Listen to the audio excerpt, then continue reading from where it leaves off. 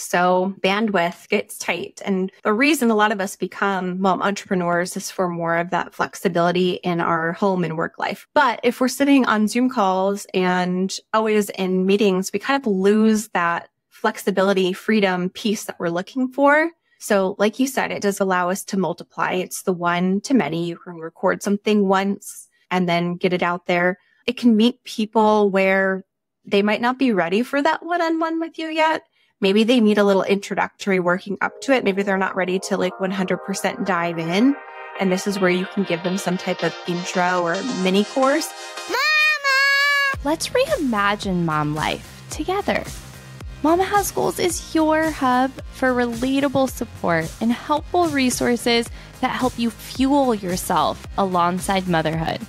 Your identity is bigger than mom, and whatever your goals are, together we're making them a reality. I absolutely love sharing with women the opportunities for them to go after their goals, and that's truly what Momma Has Goals is built on, helping you find the resource for whatever is on your heart. And I always say, whether it's showering, having the best snack at school, or building your business empire or moving up in your job, whatever your goals are, we want to help you get there. And having the option to create something that you share your expertise is super, super cool. Katie Casillas is going to be our pro resource in our Mama's Business Blueprint that focuses on course creation. She is going to help map out exactly how to create your course, help you get one started if that's what's on your heart and what you want to do, and even how we can help you get it up and running. She is the pro resource that you can meet with to see, is that something that you would want to do? Is there a place that would make sense for you, and how you would do it? Beyond that, Katie is a mom, educator, consultant, and digital marketing expert with over 12 years of experience in the online space. She is a self-proclaimed hype girl for mom business owners and loves working with entrepreneurs to help them create awesome social media content, launch digital products like courses and group programs, and find success in the online marketplace. Katie is such an amazing person and really can help you take what is in your brain or you're not even sure what you could package up and create it into something that runs when you're on the beach hanging out with your family instead. So dive in, listen to this conversation. So much cool opportunity for you, Mama. And I just want to always expand what is possible for you. And if it's not for you, that's okay. But it's fun to question maybe it could be. So this is one of those conversations. Dive on in. Katie, I'm so excited to chat. You've been such a fun person in my life through this business. And I love just talking to you about the options and the opportunities for courses and organizing your digital business strategy. And you're just a wealth of knowledge in the online business space. So I want to bring our listeners up to speed and just why courses? How did you learn about courses and the opportunity to create courses and support other business owners in it? Yeah, it's a good story. Actually, it's what the market asked for. And this is something that I teach my clients for, is we build products around problems that people have and solutions that we can solve. So I've been in the social media and digital marketing world for over a decade. I worked at an agency, had my son, went off on my own, and was working with a lot of clients on their social media management. And over time, really got into working with other female entrepreneurs. And in addition to social media, what I found, especially the last 3 years, was that they wanted a way to connect with clients that wasn't one-on-one all the time, right? How can I package up what I'm already doing and offer it in a different way? And courses kept coming up. And I decided to say yes to diving into what this could look like. I had offered a course for a group of women who were asking for help with social media. So it just kind of all came together. And after helping a couple entrepreneurs get courses launched and put these new offers out into the world, it became something that I love to do. I think exactly like what you said. It's such a good option for people when they're like, I've been working with people one-on-one, or I'm feeling burnt out. I don't have enough bandwidth to continue in this way. And courses allow you to have this version of passiveness to your business. And like we were chatting before we clicked record, nothing that I'm aware of is truly passive. There's always a part of it that you have to be involved in, selling, promoting, something like that. But what I love about courses is it's this: create it once and then continue to promote, continue to sell, but you don't have to be live all the time. And this is huge for moms because we know someone can get sick. Something can happen that throws your day off.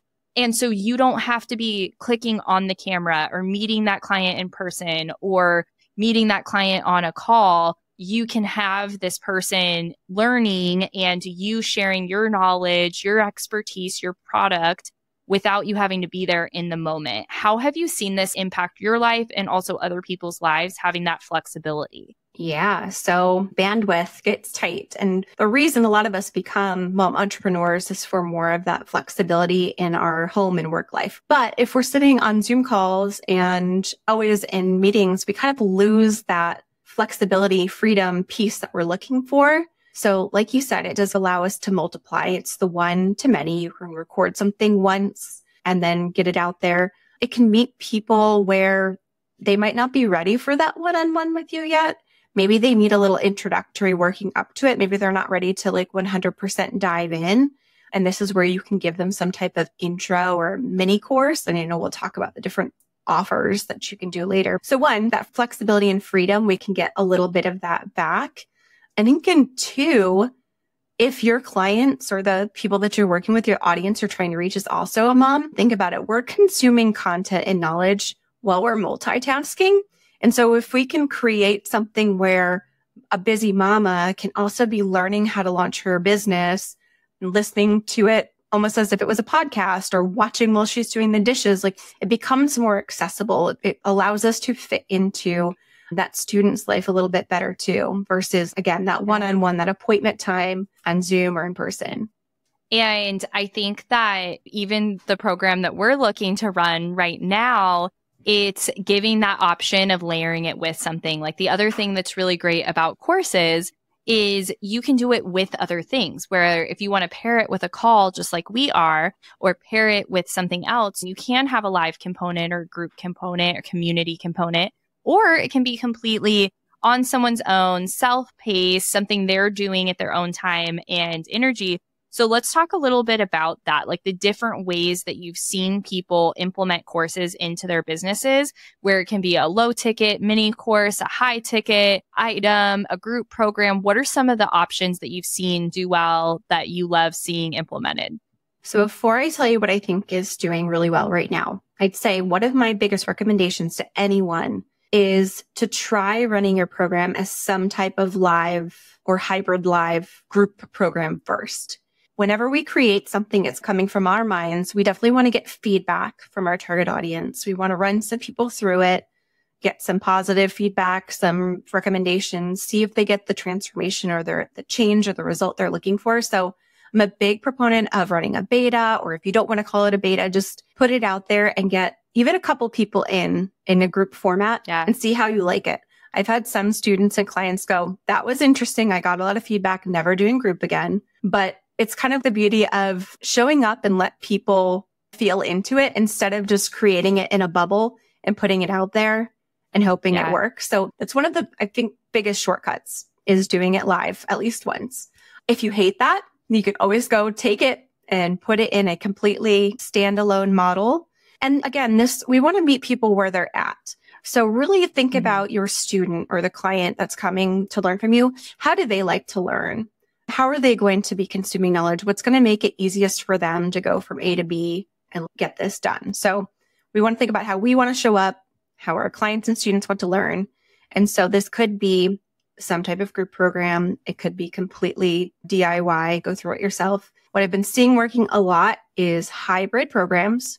So something where they can do maybe a majority of the learning on their own, but then there's also either a group community where they can get feedback from peers, or like you said, a one-on-one call with a facilitator. And this gives them that extra level of touch, helps ensure that people are actually going through the curriculum. And then if I was going to layer one more thing on, it's our attention spans are just getting shorter. So I really do love mini programs, especially if you're just getting started to test the waters, because you can always layer on and add another new mini program, take people to the next level. Or we could talk about digital products too, but maybe there's some type of supporting digital product. And that way they're not buying into this huge master signature program that they have to do themselves. So that's what I've seen working. I definitely like people to try on different versions of how they deliver the content. Yeah, I love that. and this program that you get to be our pro resource of. And I'm so excited for people to jump on a call with you and get your expertise around courses. We ran live last year, and it was such a good way to get feedback and knowledge and make sure that's exactly what we wanted to do and see where we could change things, make things better. I agree, running something live can be helpful. And if that doesn't work with your lifestyle and your schedule because you have a bunch of little humans, then you can always make edits to your courses. That works so good. The other thing that I love about courses, and one of the reasons I so advocate for moms starting businesses, is it's a way for you to put your proprietary stamp on something, your own brand identity or your own framework. Let's talk a little bit about how courses allow you to really bottle up what's special about you and speak to that mom that maybe doesn't know what her like proprietary knowledge is yet or her framework, that we all have something. And then secondary, what that looks like when you build it into a course.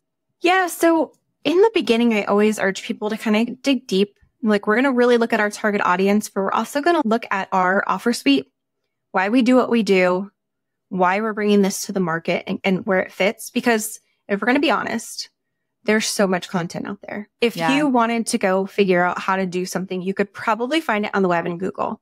But a person who's going to purchase a course or a program is looking for the answer, plus someone that they trust, someone who maybe feels like them, or they feel at least has the expertise to help them and guide them through so they get there a little bit easier, maybe a little bit faster. So how are we going to layer our personality, layer our own experience, or like the experience of everyone that we worked with into this, so that the person, I feel like it gets people a little bit more extra committed. They feel like this is right for me. This is what I'm going to do.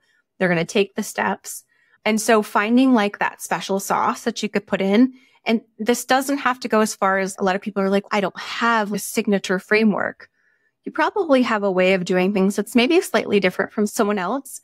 And if you're not sure what that is, maybe talk to some of your clients and ask them why they continue to work with you instead of going to work with someone else. What is it about you? Those could be weird conversations to have, but asking for and getting feedback can be the gold and what helps us figure out what it is we're doing here. And then again, put that in. And so this differentiating factor will help you once you go to market and to sell, because you'll know how to speak to people and tell them what makes your program different. You got to pull it out of yourself, but layer it in there, make it different from what they'll find on Google or YouTube, make it an experience. And then also something that they want to talk about and tell other people about. So good. Now, for that woman that's like, yeah, okay, this sounds like something I might want to do, or I have an idea maybe, but they're just not sure how much effort it would take, or they don't know how they would really push it through.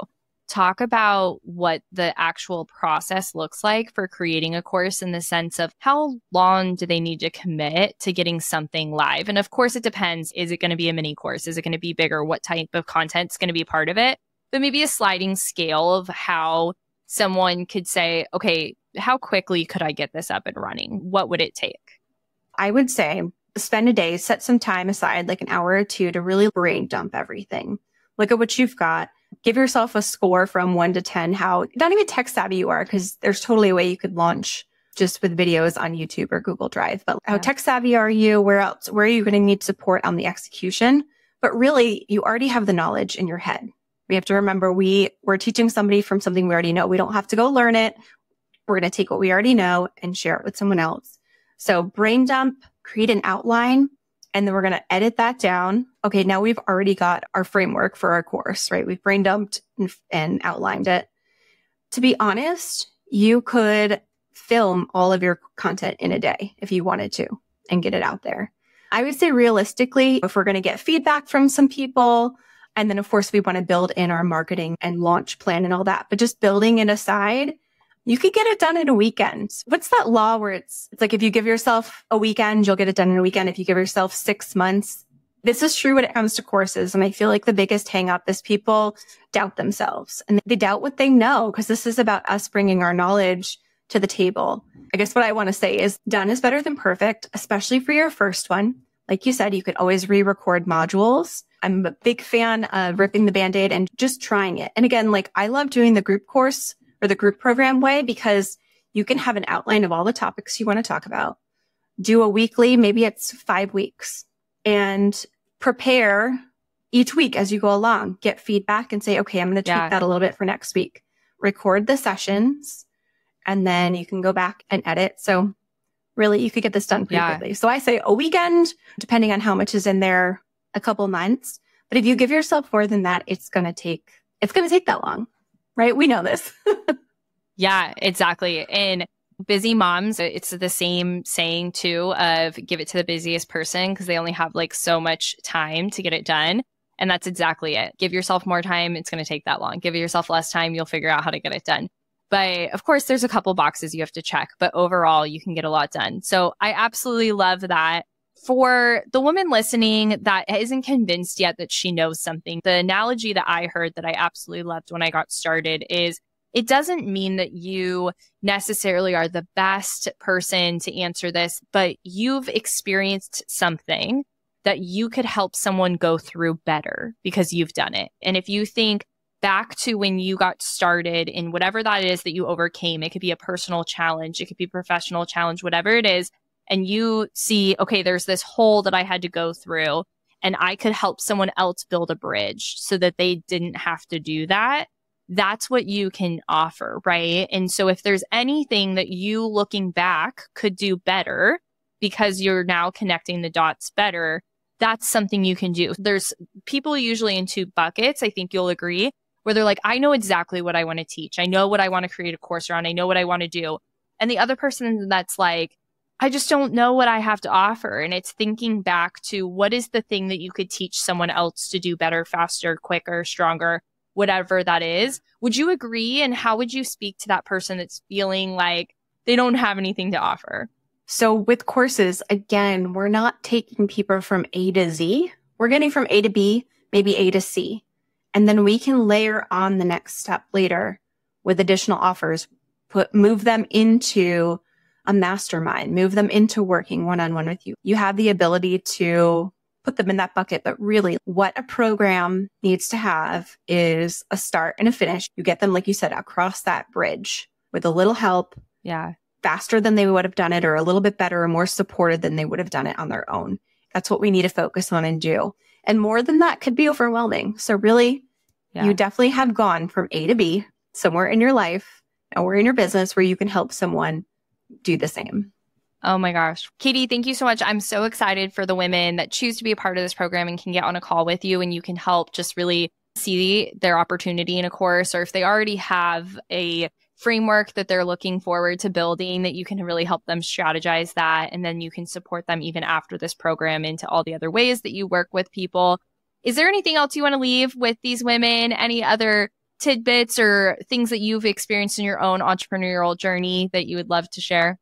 This is what I see a lot, Kelsey, is we all have this idea maybe for course, or we feel that like, I would really love to do some of that one-to-many, but I don't know. Am I a teacher? Because we feel like we have to step into that role again, that A to B. Just try it.